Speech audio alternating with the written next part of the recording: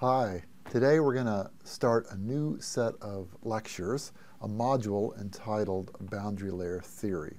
And in this module we are going to attempt to solve the momentum equation and the continuity equation using some simplified assumptions known as the boundary layer assumptions. So, the objective of this module is to develop the boundary layer assumptions in order to estimate the velocity profile. From that, we can estimate the pressure profile, and then ultimately we're interested in the resulting viscous drag.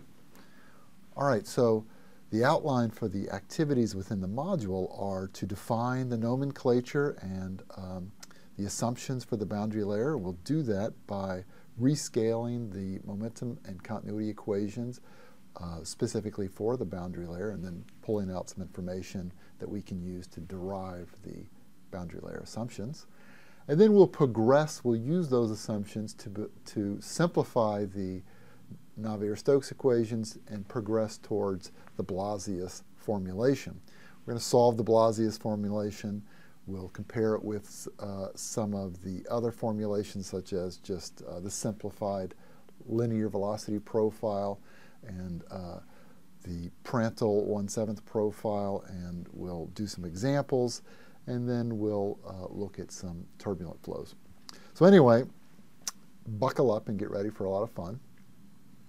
This module, we're just going to introduce boundary layer theory, introduce what the boundary layer is, and the differences between internal and external flow. So there's some basic assumed skills that you're coming in this module with. The Reynolds transport theorem is always important. We're building on the integral methods that we introduced earlier. Some comfort with the Navier-Stokes equations and manipulating them. And so that really means some comfort with vector calculus, ordinary differential equations, and the more you know about partial differential equations, the better.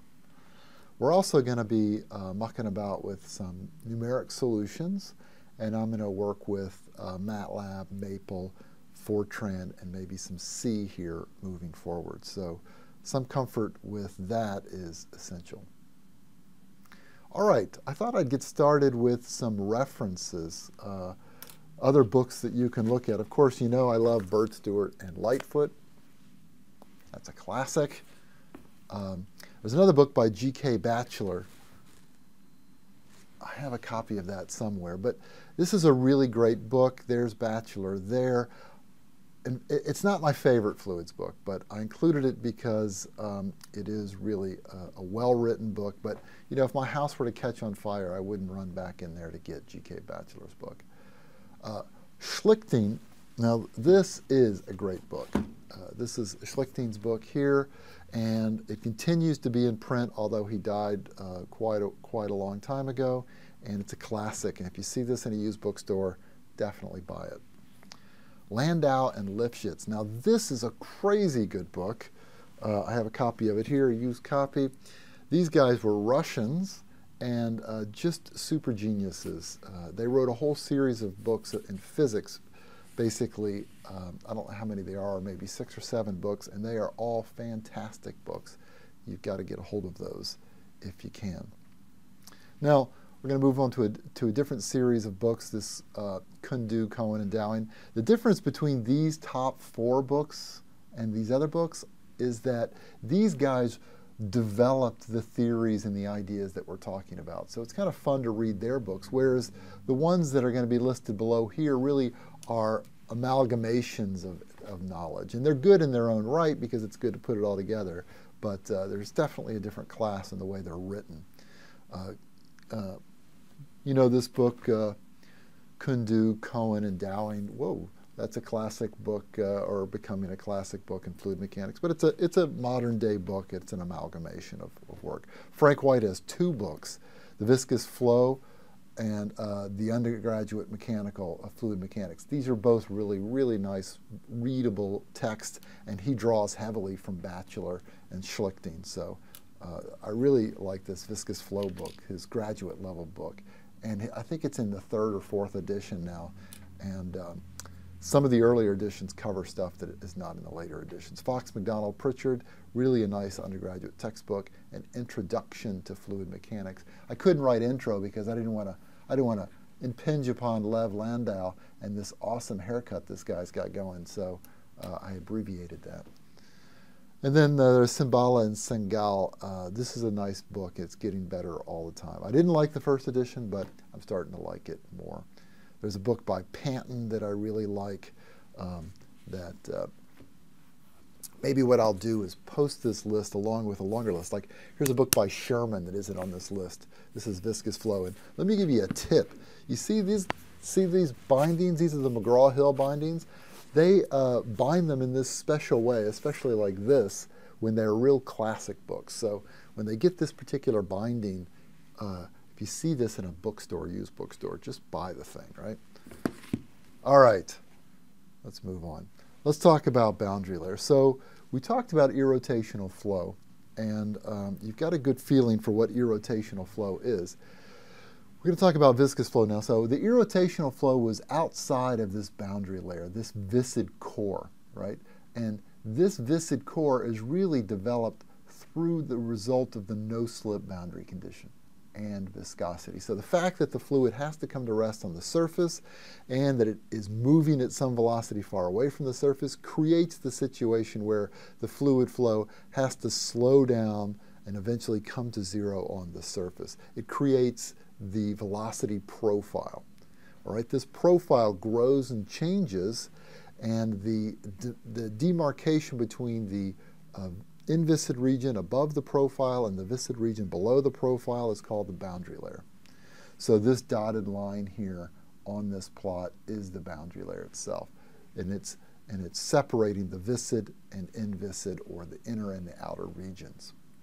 Now, if there is no slip boundary condition, then the fluid is free to slip along the surface, as is shown here. This velocity vector is large, right on the surface, and this is an inviscid or an irrotational flow field. So we're going to work here specifically on just the viscous core. Now you can see this, that we're setting up a situation where we have an inner and an outer flow, and there was an idea that people would match these two, asymptotic match. And that was developing through the 60s and the 70s and even into the 80s, but the prevalence of CFD and computer simulations have really kind of squelched that idea, but it still persists, this inner and outer flow and asymptotic matching, and maybe we'll talk a bit about that if we have some time. All right, why do we care about the boundary layer? Why do we care that it goes to zero? The reason that we care is because the friction and the shear stress are all defined by the shape of the velocity profile, right?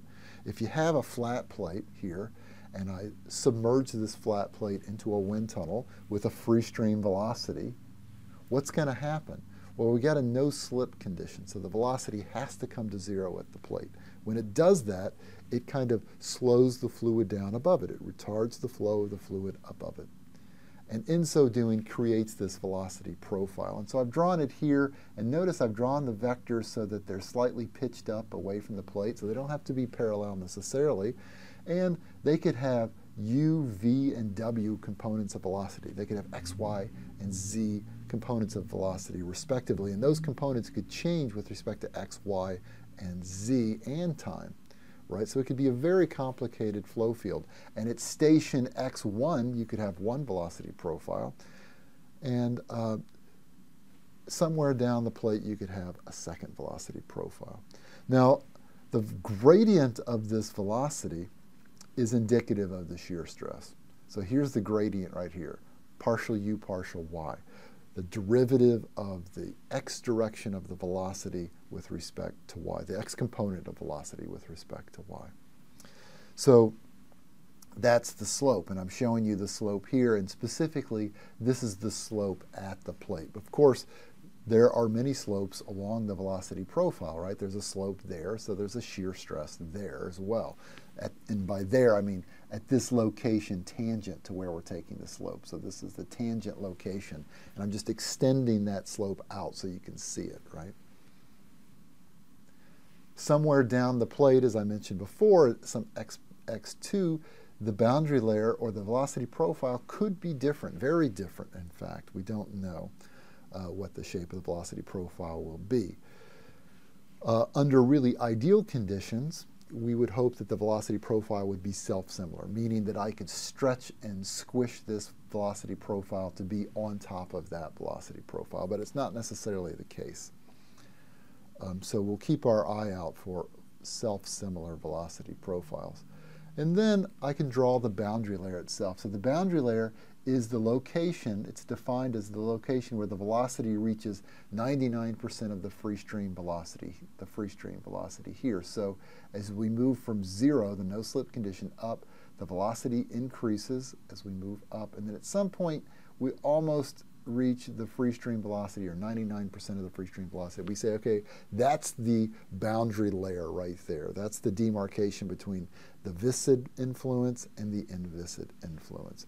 And this layer grows, as you can see with this red line, as the profile moves down the plate, or as the flow moves down the plate. So we typically denote the boundary layer height with this delta function, and it's typically a function of x. All right, and you know, boundary layers exist in a lot of places, not just fluid mechanics, they also exist in heat transfer. So here's Fourier's law, which is the conduction coefficient times the gradient of temperature, and this is the 3D gradient, but if you think of just the 1D gradient, that again is some gradient, delta t by delta x, and so there are boundary layers within fluid flow, or within heat transfer. You could have a hot fluid, and there's a gradient of temperature here, and then it maybe conducts through a solid surface, and then there's a gradient through that solid surface, and then again, maybe it convects or advex or convects through a second fluid. So again, there could be a gradient. So all of these gradients exist everywhere, and you can think of this maybe as a boundary layer right in here, and maybe there's another boundary layer right in here. So we care a lot about boundary layers, because in the case of heat transfer, that tells us what the heat transfer, or what the flux is, right? This is the flux of heat, and it's directly related to the gradient of the temperature within the velocity, within the profile. So evaluated at the wall if we're interested in the flux at the wall. And I do want to make that point that you know, the shear stress does not have to be evaluated at the wall. The shear stress could be evaluated anywhere within this gradient. So if you're a little particle floating along and you're subjected to this velocity gradient, you could be sheared in half or distorted by the fact that you're traveling through a shear profile that's described by this equation here for Newtonian fluid. All right. So we talked about the boundary layer on a flat plate. Here's a boundary layer growing on a curved surface like an airfoil, and it's quite complicated, as you know. Here's some streamlines that I've drawn, and here's the stagnation point, and LBL means laminar boundary layer, and so the boundary layer attaches to the airfoil, and it begins to grow, and then maybe it transitions in a transition region, and then it becomes quite large, and that's a result of the turbulent boundary layer. So there's again a boundary layer in here where the velocity goes up, and then maybe it kind of matches with the free stream. And then it can separate, right? So it can begin to get really strange looking here, and then eventually it can be a shape that looks like that, where it's really 0 or close to 0 for a long time near separation. And then post-separation, the boundary layer actually flows backwards, and then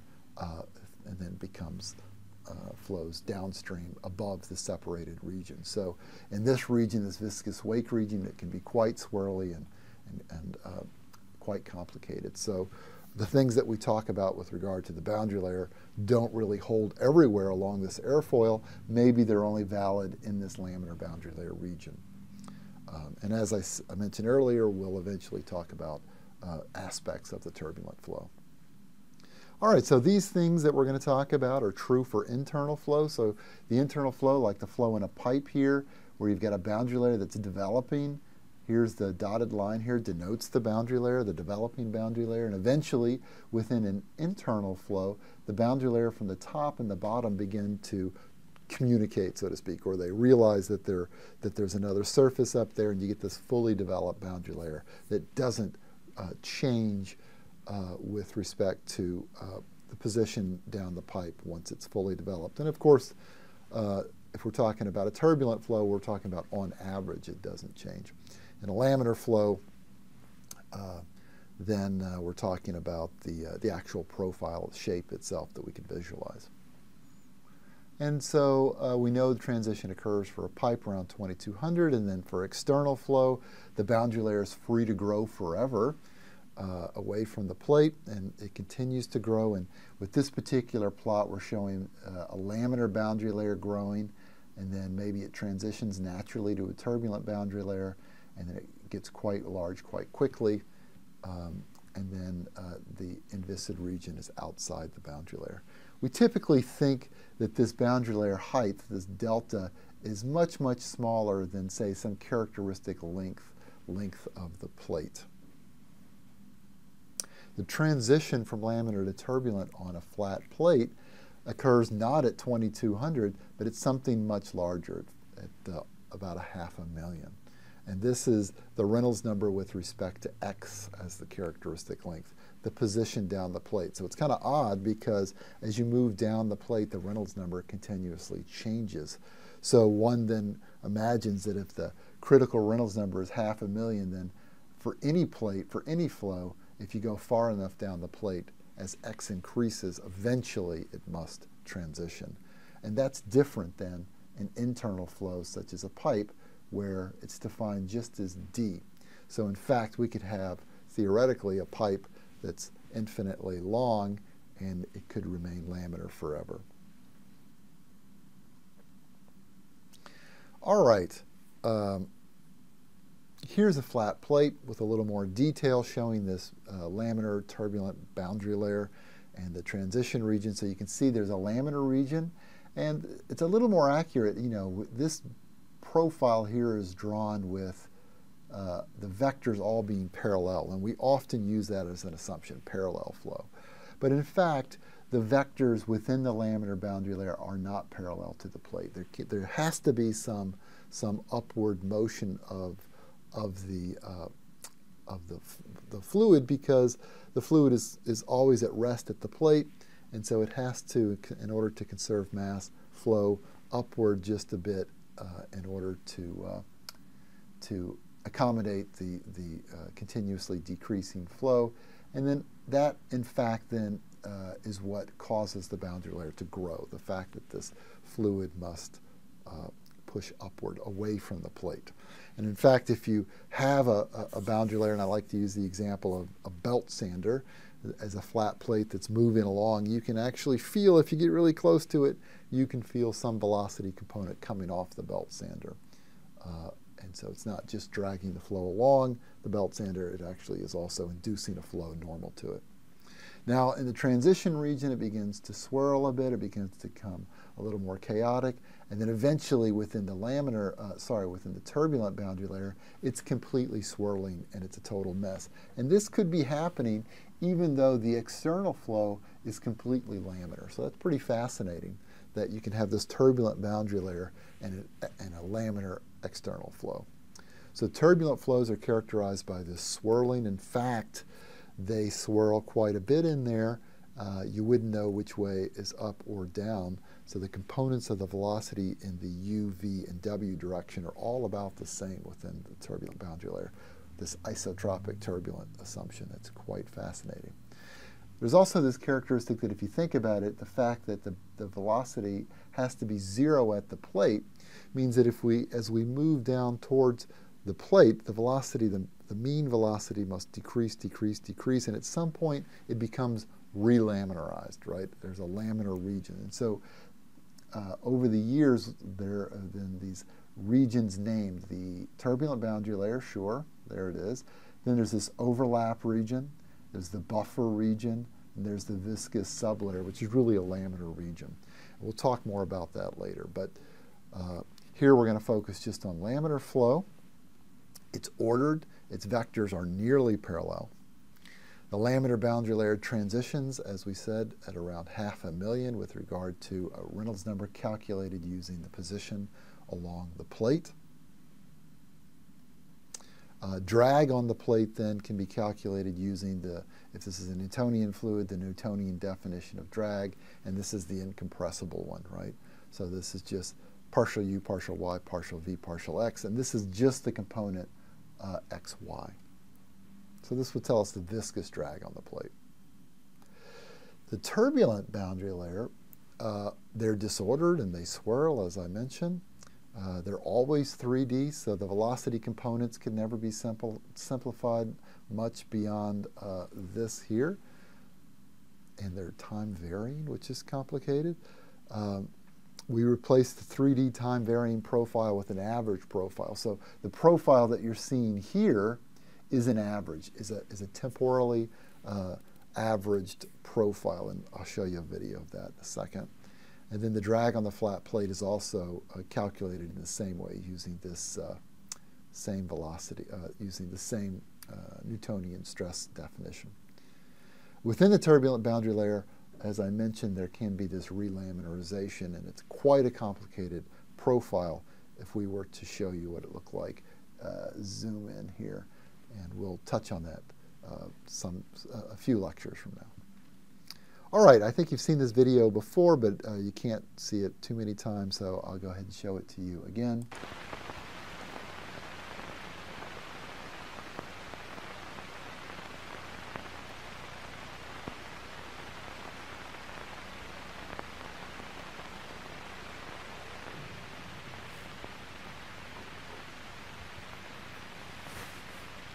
The boundary layer on the bottom side is laminar and two-dimensional.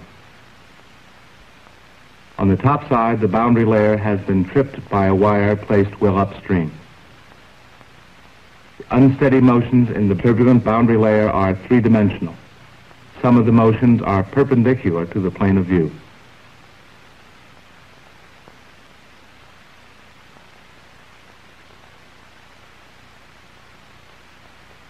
These timelines correspond closely to the instantaneous velocity profiles for the two types of boundary layers.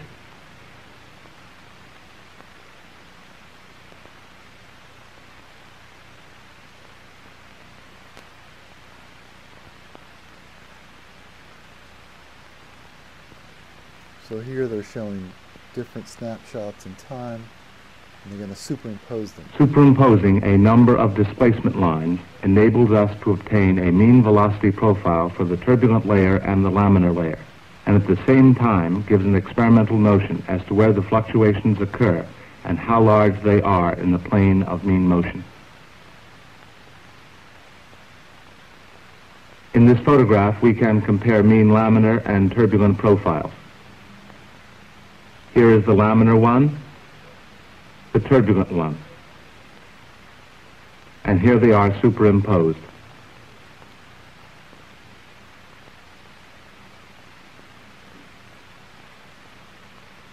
The velocity gradient normal to the plate is larger for the turbulent layer, and it therefore has a larger wall shear stress or drag.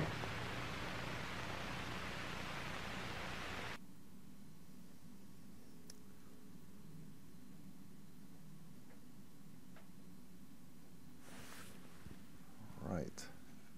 So you can see, or maybe you can just barely see the slopes here that are drawn. And,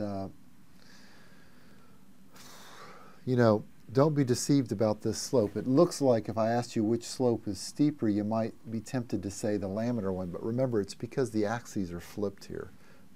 This is the velocity direction v, and this is y here. And so when we take the gradient, we take that gradient. So you have to think of it as if this were flipped around. So in fact, really, the thing would look like that, and then the turbulent would be much sharper than the laminar. All right, anyway, so let's wrap this up. We're going to this introduction to boundary layers, and next time we're going to non-dimensionalize the Navier-Stokes equations appropriately for boundary layer theory. All right, see you next time.